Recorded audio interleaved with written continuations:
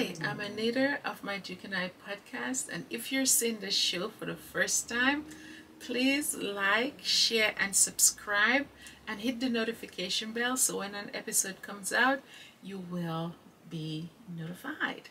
So, finally, Prince Charles has decided to allow Harry to wear his uniform at one of the events of his granny. And I know the only reason why Chuck, which I will never call king, because he's not a king in my eyes. He has no leadership quality. So I will never ever refer to him as a king. For matter of fact, I look at him as a clown, a literal clown than all of them. And they got a real backlash on social media about Harry being in a gray suit while all of them is in their military uniform. I mean, Harry served 10 years in the military, 2 tours of duty to Afghanistan, and they had him in a gray suit. But you know what? It backfired on their behinds because Harry looked distinguished. He looked like a commander. He looked head and shoulders like a distinct officer, or the king himself, King Harry, and all of them looked like they were his servants. They all looked like they were guarding him. They all looked like tall toy soldiers. So at the end of the day, when they saw that and they heard all the backlash, they gave in and they said that Harry can wear his uniform. But I think it would be so cool if Harry came out and didn't even put the uniform on, literally telling them to their faces that a uniform does not make me. The man makes the person. The person's character, the person's actions make the person. And Prince Charles, or Chuck, his actions certainly does not exude leadership, and it does not exude a person who should be in a position of a king. That is a really powerful position. And although in right now in this day and age, being a king is like, well, you might as well call me a queen. Because being a king is just a namesake. It doesn't really mean anything in England, you know, and it really does mean anything when people from different parts of the world look at Charles. He has no power, absolutely no power. The man cannot even run his kingdom. He cannot even run his palaces. Case in point, they had Meghan on the guest list and Harry on the guest list as well to attend a luncheon with leaders. And Harry and Meghan learned through the media that they were uninvited. And then palace sources, so-called palace sources, there they go again, said that Harry and Meghan are not working royals, and only working royals would be attending. Well, they should have made that clear.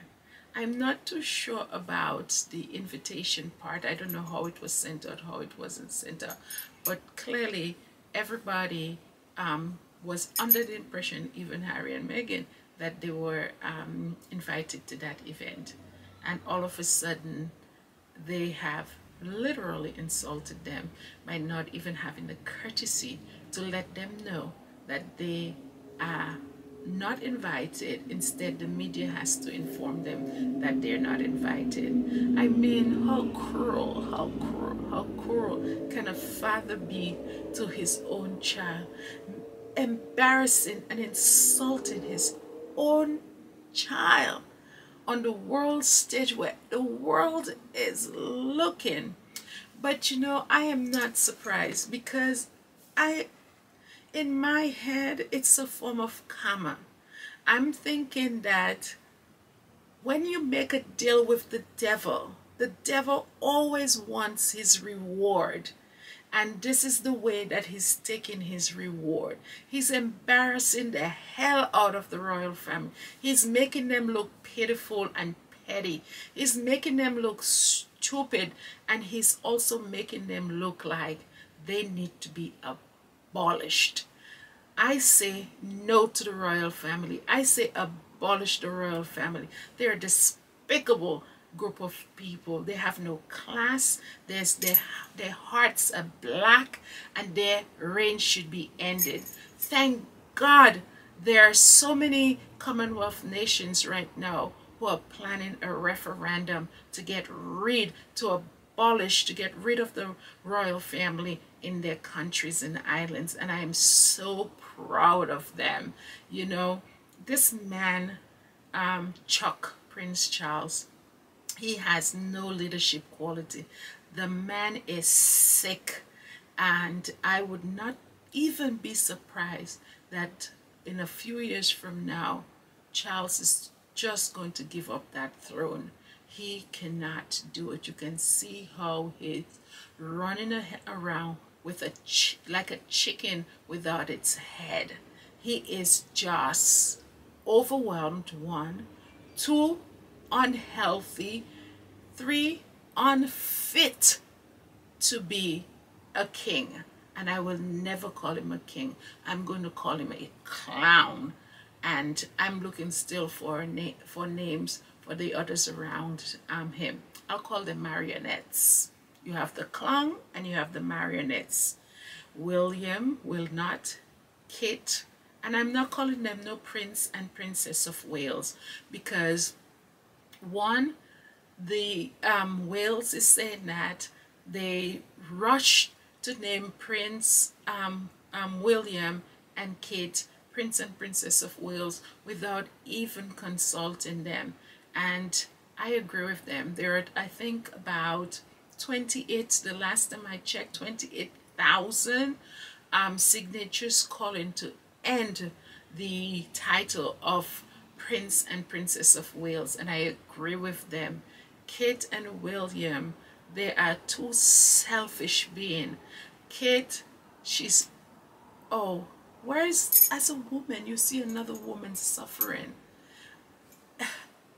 in a new country, pregnant, without any support, and being bashed by the media, and you cannot find it in your heart to say, reach out to Meghan and be a sister-in-law. And William, you cannot even be there for your sister-in-law. You cannot even be there for, well, if he cannot be there for his own brother, he couldn't be there for anybody. That those people are disgusting. And it's just, at the end of the day, sometimes when I think it's just this family is cursed, and that's why they cannot put a foot right. Every foot they put, it is wrong.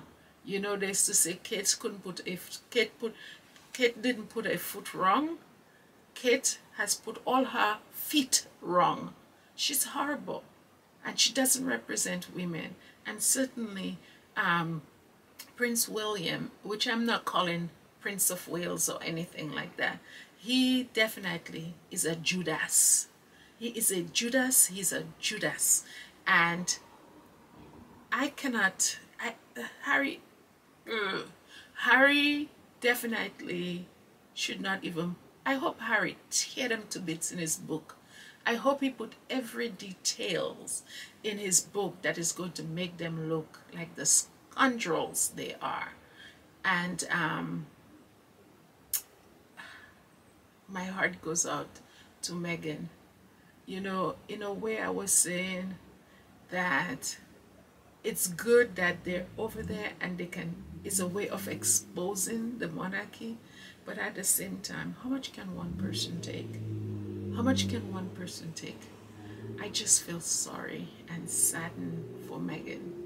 And I know Harry has been part of that family. He knows them in and out, but Meghan has not been part of that family. And I know she's suffering, and my heart goes out to her. It's just sad. It's very sad. Oh, sorry, y'all. Sorry. It's just I'm really hurt for the girl. Bye guys, take care. Until next time, don't forget to subscribe, like, and share.